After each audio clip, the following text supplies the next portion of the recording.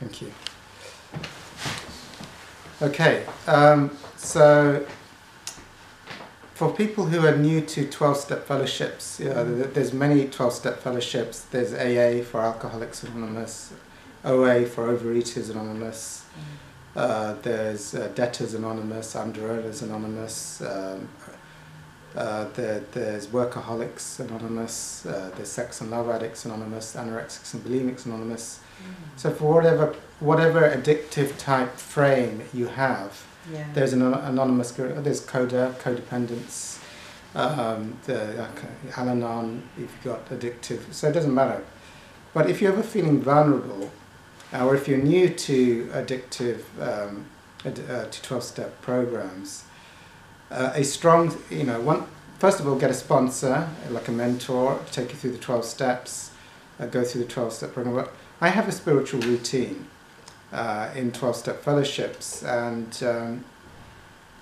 here's the thing, I met Dr. David R Hawkins. He was actually one of the sponsees of Bill Wilson, the founder of the 12 steps. And what he said was certain spiritual meetings and groups have a spiritual vibration, you see. So if you attend those meetings, so let's say when I'm in active addiction, when I'm in active food addiction, I have a very low addiction vibration. So if I go to a high vibration meeting, then that will help to pull up my vibration. So I thought, and he mentioned like 12-step groups had a very, very good vibration. More or less the vibration of love. It is similar vibration to that of classical music. Most of the great composers are at the vibration of love, and the 12-step groups are at the vibration of love as well. So addiction, I'm low vibration, but if I go into, say if I do 1 hour of a high vibration meeting, that's going to help to pull, like a tuning fork. I'm vibrating at a low vibration, doing 1 hour in a high vibration is going to be very, very good. And that vibration of 12-step groups is the minimum vibration that is required to stop the addictive vibration. Like, if I was to go to, for example, yoga class, let's say I was an alcoholic. I don't drink alcohol, but let's pretend I'm an alcoholic. I'm more a foodie. But an alcoholic, if I went and did yoga, the vibration is not high enough. You need a very high spiritual vibration to stop wanting a pint of alcohol or a donut or something. So if I went to yoga, it has a spiritual vibration, probably not enough. Like TM meditation, that wouldn't be enough. If I went to even churches, the vibration wouldn't be enough to stop. They haven't got a strong enough vibration to stop addiction. Go to your local Buddhist group, that wouldn't stop it. But the 12-step fellowships, the vibration is high enough to stop it. That's why you have large numbers of people stopping cocaine addiction, alcohol addiction, food addiction, sugar addiction, the people addictions, that the energy field is very strong. I mean, things like A Course in Miracles is even a higher vibration, but enlightened teachers would be even a higher vibration. But generally, like for the average man, like the average man in an average town in London, you don't have enlightened teachers. You may not have a Course in Miracles group, but 12-step, like Alcoholics Anonymous, is nearly everywhere in the world. You can get to a local one, or if you have a food addiction or a relationship addiction, then you can go to those, and they do counterbalance it.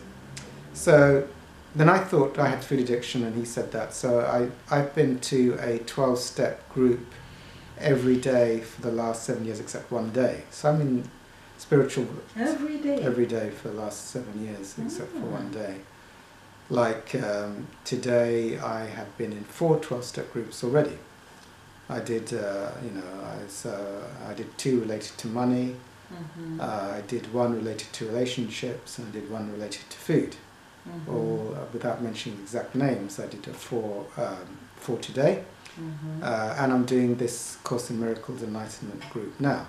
So the whole day, and this is the thing of the group energy, you see, because in a group energy, if you've got a few people who are higher than you, who've done more spiritual work than you. Like if I'm a overeater, for example, I like sugar, and there's people who have like transcended sugar and reached that spiritual state, and they're in the meeting. I'm sort of being connected to their energy field and their connection to God.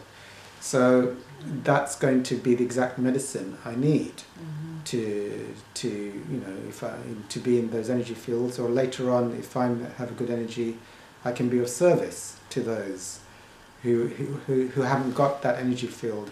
Like I remember, like Hawkins. You see, here's the great thing of going to groups where there are people who've transcended your problem. So whatever your problem is, like if I'm an alcoholic, if I go to a group of people who've done the spiritual work and transcended alcohol to God, it's very good for me to pick up that vibration from them. Like Hawkins had let go of 23 illnesses, like life-threatening illnesses. He had gout, that's painful affliction of the feet. I had gout. I met him. All my illnesses were gone within a few years. You see, so hence, you see the thing of you pick up the energy from the teacher. You see, so if you're ill, you should meet people who've transcended illness. If you're an alcoholic, you should meet alcoholics who've transcended. Or if you have relationship problems, you should meet someone who's transcended relationship problems. And then you pick up their energy. You see, it's much better than just reading a book, just to be in that energy field. But in terms of my spiritual routine on a daily basis, so in the morning I pray. I do 12-step prayers, like there's step 3 prayer, step 6 prayer. I do Course in Miracles lessons, like I pray from, I do Ho'oponopono, Course in Miracles, Cancelling of Beliefs, then after that I sit down, I read my Course in Miracles lesson for the day. This is what I do in the morning, and then I put 5 minutes on for meditation, which is like feel the feelings, observer type thing for 5 minutes. And then I'm on the day, because I'm going to 12-step meetings, I write a step 10. The step 10 is like spiritual inventory, looking at my part. It's a 12-step thing, but have I been selfish? Have I been dishonest? Have I done anything? Have I picked up a resentment? Have I been seeking myself, looking for myself in something outside of myself? So it's a lovely spiritual inventory process to be accountable. So I write that on my mobile phone on the tube to the 12-step meeting, and I write a gratitude list, about 12, 30. I'm grateful for my lovely father. I'm grateful I'm grateful for the loving parents I've had. I put all this gratitude, and I've done that for years. Go to a 12-step meeting. Like if I go to a food meeting, like I say, I'm now 9 years abstinent from food. I haven't had, essentially I haven't had body obsession and food obsession for many years. So I share that energy of transcendence by getting a connection to God. This craving for sugar and obliteration, all addiction is obliteration from the negative feelings, to get the comfort from. Some people like to watch TV for hours and hours. Some people like to eat donuts. Some people like to have alcohol. Some people like to have drugs. Some people like to get into the next relationship as quickly as possible so they don't have to feel. You see, so there's so many different addictions, workaholism or debting, or over shopping, all kinds of things. But so I share that energy field and be in those groups. And they also, here's the thing, if you want to get well, if you have an addiction or you're suffering, like every situation, every person you meet has a vibration. Every different, if you're going to listen to classical music, it's probably going to have a very high vibration. If you're going to listen to gangster rap music, so once I was exposed to Dr. Hawkins' teaching, like every person has a vibration. Every music has a vibration. Every group has a vibration. Like like a rave club is going to have a low vibration. A classical concert is going to have a high vibration. But a 12-step groups have a very high vibration. The teacher of enlightenment has an amazing vibration. You see, so but then if I'm going to go into a park, it's actually it's neutral. Yeah. It's not actually, it hasn't got a very high, it's a neutral vibration, not low or high.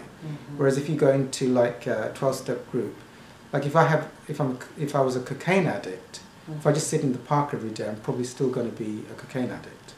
Yeah, it's nice, but you know. But if I'm a cocaine addict, I'm not a cocaine addict just because I'm filming. But if I was a cocaine addict and I went to a rave club, I'm probably still going to have. I'm going to be offered drugs all the time. So it's a low vibration. But if I go to like a drug fellowship, I'm probably very quickly not going to be taking drugs.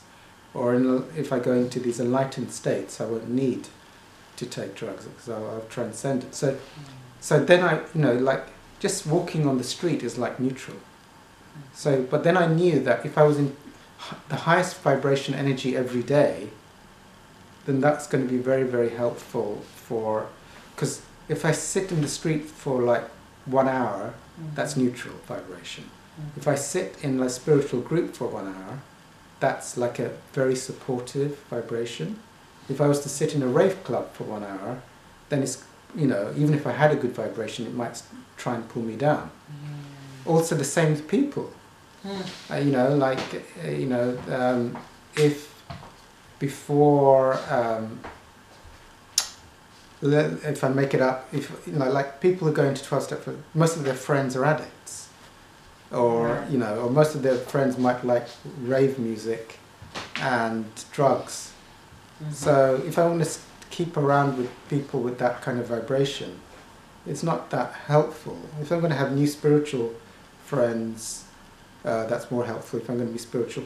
But the praying is a nice thing, meditating is a good thing, gratitude lists, spiritual inventory. But I do those every day. And here's the thing, for anyone who's new to addiction, it's like developing, this is my thing, which I say in Totsuk, developing a spiritual routine is really, really good because, once you get a routine in place, like every day in the morning, pray and meditate, or I do Course in Miracles as well, like 12-step tool, do a gratitude list and write some spiritual inventory, like look at yourself, have you been selfish, dishonest, fearful? That's a good thing to do every day. Being in a 12-step group, I do that every day. But that's also going to be good, or choose the highest, because once you're aware that everything has a vibration, and if you want to be at the highest vibration possible, it was kind of like very, very clear. Like I can't listen to, I could never listen to rap music now. Once I saw, because you can measure the vibrations, there are certain methods where you can see what a vibration is. As soon as consciously I knew like classical was very high, and I knew this type of music is very bad, then like I can't like choose to listen to it any longer. Because for me it's like I want the highest vibration. To actually listen to that is like I can't do it any longer. I want the highest vibration music all the time, and I want to be in the highest vibration groups. I want to read the highest vibration books. I want to have the highest vibration friends. So that's the thing, and getting these, but on a daily basis, because when you're around low vibrations, there's a temptation to be pulled back into these things. If I've transcended, if I go to like 12-step groups where everyone has transcended sugar addiction, but then I'm going to spend the day in a cake festival with all my old friends that go, Sabbir, let's go, there's a good cake festival on in London, and all my friends who are very, very big say you should come with me. If I say yes to that, and I spend the whole day in the cake festival, then there's a possibility my vibration may drop. So I'd rather be with my friends who are like, we don't do sugar any longer, and let's go listen to some there's a Bach concert on later on today, and there's a lovely there's a spiritual teacher of enlightenment coming to London. We should do him a bit later on, and so that's the vibe. I want the higher vibrations now, because I'm now conscious. Before I would have no idea it's a cake festival, good, there's a spiritual thing, but I didn't have I didn't know that one would be good for me, and that another would be actually destructive. I had no discernment. So then it's like, to the ego, it's like, well, mix it up, you know, let's have some rap, let's do some, let's do some, you know, let's have some chocolate, and then let's do some meditation, and then have some more chocolate to reward myself because I had the meditation. So I'm unconscious that everything is a choice, but you're unconscious. But now, if you know that Bach is a very high vibration, and you know that everything has a different vibration, and you choose, now I would be choosing a lower vibration once I'm conscious of it. Or if I have a choice to go to a spiritual group, or I have a choice to, even now for me, it's like even just to sit, I mean, there's nothing wrong with sitting in the park, but I know like that's neutral. It's lovely to sit in the park, but then if I had the choice between sitting in a neutral environment or sitting in a highly charged spiritual environment for an hour, like now I can't sit in the neutral environment. Like my head is like, no, like that's neutral, and this enlightened teacher is here in London. I can't just sit in the park for 1 hour. I have to choose the enlightened teacher. So my whole consciousness changed once I was aware that everything, every person, every music, every group, every book has a different vibration. And even this thing of like, this idea of just having, what do you call it, like diversity, like a mix, but I can't even do a mix. I don't want the bad stuff. I don't want the low stuff any longer. I don't want to do like 1 hour of Beethoven and let's mix it up with 1 hour of rap music. I just don't want to do that. You know, it's like, no, I can't do the rap. I just want high all the time. You know, so it becomes very thing, and I don't regret that. But it's like this thing of naivety. It's like I'm very, very conscious of the books I read, the music I listen to, the people I associate with, because it's a choice. Whereas before it was an unconscious choice, now it's a conscious choice. And here's the other thing, is that when you choose the highest vibration music, the highest vibration books, Course in Miracles, enlightened teachers, if you're in addiction, 12-step groups, these are very, very high vibrations. But when you're in high vibration, everything, you know, you're in, it's like a magnetic field that will bring only good stuff to you and protect you from the negative stuff. So it's an energetic vibration. When you're listening to these vibrations, you're like caught up in an energy field of the universe. So it's like you're protected. You see, when you listen to these things, you tune into an energy field and you don't feel like doing the destructive stuff. It's not just thinking, but that energy field, you start to vibrate at that energy field, and you start to be attracted to things correlated to that energy field. And you don't like, and you start to not like anything that's a lower energy field. So the more you stay with one energy field and go to higher energy fields, you're protected. It's like you become, there's no attraction to the darkness, to the negative, to the addiction.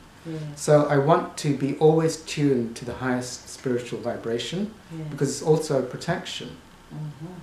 So it's also a thing for me, like if I was to choose a day in a very dark energy field, like a cake festival, but if you're a sugar addict and you're going with sugar addicts to a cake festival, it's just everything is wrong, you know. Or but certain energy fields are addictive by their nature. The attention of these things is addictive. I don't know, like rave clubs for me would be like, there's just a, you know, if your intention is to go and to listen to that vibration and to be with all the drug dealers, you know, it's just a very negative, the whole energy field, what's attracted, and the music and the vibration and the people and the whole energy field is like drawing you into this vibration of destruction and negativity and addiction and escapism, and just very bad. So, you know, so I have to be very conscious, and this is also something, you know, like if you've been in addiction, you know, to have this consciousness, you know, to choose life, it's very, very difficult in the beginning, because if you're like a sugar addict or an alcoholic or whatever it is, you know, in the beginning there's a huge attraction to keep going to these people, places and situations, and to want to call the people who are associated with that vibration to be in the areas that you associate with those vibrations, to do the addictive behavior, the cakes, the alcohol, or the relationship type behaviors in those things. But, you know, try and you know, it's like the old saying, stick to holy company, stick with holy music, stick with holy environments, and then this will I like that. that will then, it's like a magnet as you keep your vibration synced, because now your vibration is tuned to a very low vibration when you come into the 12-step fellowships. But you know, you have to like tune your radio station, even though you don't like it. You're on like rap music FM, you know, and you want to stay at rap music FM and or heavy metal FM, but you now want to go to like classical FM. Yes. You know, it's not an advert for classical FM, but you know, so it's like you want to just like, it's going to be difficult, but you know, everything that's connected with classic FM, like my life has to resonate, and then you'll get well quickly. But if you like do like one day classic FM, one day heavy metal FM, one day classic FM, one day rap music FM, it's going to take longer, because you're switching vibrations quite regularly. So I'm very much like doing my Course in Miracles lesson, praying, meditating, going to a 12-step group, the Course in Miracles groups, enlightened teachers, all of these things, and the consciousness of, you know, like it's a choice. Even when, you know, Dr. Hawkins, actually, you have the difference between the, you know, like classical music, pop music, rap music, you know, different spiritual groups. Like 12-step groups are higher than like a yoga class, you know. Once I knew that, I didn't know that before. Like if I spend 1 hour in a Course in Miracles group or a 12-step group, it's a very high spiritual vibration. But like 1 hour in a yoga group, it's just a moderately, it's not that great, you know. So, but now I'm consciously can make a choice. Yes. You know, and actually a park is neutral, you know, and I think if you go to like 12-step groups, 12-step groups, I have to say, are extremely powerful. People aren't aware how powerful they are. I wrote a book, Bulletproof Peace, and I have a chapter on 12-step groups. I'm kind of subtly encouraging people, find a group that you can belong to. I can't say it overtly, because you know, the thing with these groups is you should have that thing to join them. But I'm kind of saying, like, if you can, there's so many of them, if you can find one that you belong to, you should do it. And this is my thing to everyone, even like a lot of normal people may be watching this video. Like, you know, you might not be an alcoholic or a drug addict, but like, you know, there's things like Workaholics Anonymous, or Under-Earners Anonymous, or Debtors Anonymous, or there's relationship ones, you know. Do they do fear? Something on fear? Well, you see, the 12 steps, all the 12 steps, you see, that's the problem. You know, all the 12 steps counteract fear. So fear and resentment, jealousy, all of this, guilt, shame of your deeds, it's all part of the 12-step process, but you need like a behavior or an addiction to get you in. But, you know, like, I think there's coda. I mean, I think like nearly codependent. I mean, like probably I shouldn't really say, but probably nearly everyone in the planet could join coda. You know, like absolutely. So you don't have to like most people say, no, I can't do that because I'm not a real alcoholic. I haven't really got a problem with food, so I don't belong there. But I mean, most people get needy in relationships. You know, there's things, you know, there's groups, you know, there's love addicts, you know, and various other things, you know, getting a lot into fantasy, love addiction, feeling really bad at the end of a relationship. So there's things like that. Al-Anon, if you've had parents who've been in addiction, or you have a relationship with an alcoholic or something, you could go to that. You know, like I think Under-Earners Anonymous is like a cool one. Like everyone probably has money issues or something, you know, but the 12-step process of like having a spiritual inventory, all your fears, all your resentments. Step 9 is like making sure your spiritual conduct is rectified and you've made appropriate restitution for anything you've done that you feel guilty about. And that can stop addiction. Like you go to your yoga class, a yoga class for me won't stop a cocaine addict from taking cocaine. You know, like you tell a cocaine addict, sit in the park for 1 hour every day. After a year, they'll still be taking cocaine. You tell a cocaine addict, in my view, go to church every day. You tell 100 cocaine addicts to go to church every day. A lot of them will still be taking cocaine at the end of the year. You tell alcoholics, cocaine addicts, sugar addicts, to a reasonable percentage will stop. There's so much power in these 12-step groups. Enlightenment is a higher vibration, but you need an enlightened teacher. You don't, enlightened teachers are very few and very hard to meet. So unless your sort of father is an enlightened teacher, you can say, Dad, can I just sit around with you for an hour today? You know, like Buddha's your uncle or something. You probably need a 12-step group. Or, Course in Miracles groups, if there's a nice Course in Miracles group, you can go as well. So that's the thing with, being attracted, what I'm saying is like, if you're joining a 12-step group or you're ill, like choose the vibrations consciously throughout the day. Because like, I had this thing early, like I remember I joined a food fellowship, 12-step fellowship for food, 10, 11 years ago. And I remember, like, before then I was like, the sugar was calling to me, the chocolates, the donuts and all that. I remember once going to a 12-step group for food. And I was going to go to the supermarket straight afterwards to get my sugary, because I do that every day in the evening. I go to the supermarket there, and it was to get a bag of donuts. I still love donuts, and it was like a treat, in the day. And I've been to this 12-step meeting. I went to the thing, and I went to the aisle where the donuts are, and I couldn't pick it up. I saw it, I looked at it, and then I walked out of the supermarket, and then I realized that it was like a miracle, and like my ego didn't understand it. I couldn't pick up the donut bag, so I just walked out, and I'd just been to this food meeting. So that the power of just being in that energy field. Obviously, there's people in there who've been years and years without eating sugar. And they have that spiritual connection, and they've transcended that vibration of that weakness for the temptation for sugar. There's temptation for sugar, temptation for alcohol, the temptation for bad relationships. When you're in those things, there's so much power in them. So I knew that it's a strong vibration.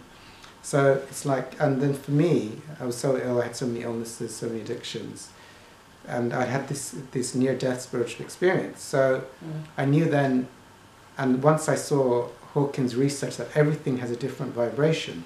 Once you see that everything has a different vibration, you see the numbers, it's very difficult to choose something low. It's very, very difficult. Like if I know that the Course in Miracles is at the level of enlightenment, and I know that, say, most of the spiritual authors are like 300, and even 300-400. Like even to choose a book which is at 500 is like, I don't want to read it. I want like levels of teachers who are at least enlightened. So I can't read the low vibration books now because I want the highest. Like, so I love all the enlightened teachers, especially of Course in Miracles, and teachers who focus on the enlightenment side of things. But for the addiction, on 12 steps. The 12-step fellowships are very good. The big book is a very good book as well. Any questions? We're on camera at the moment. I've got a question, Sabbir. And it's regarding to with vibration. Yes. Suppose you've got somebody, you're an addict, and you're living at home with probably a partner or a relative. You live in the same house. As an addict. As an addict. Yes. And they are doing stuff that you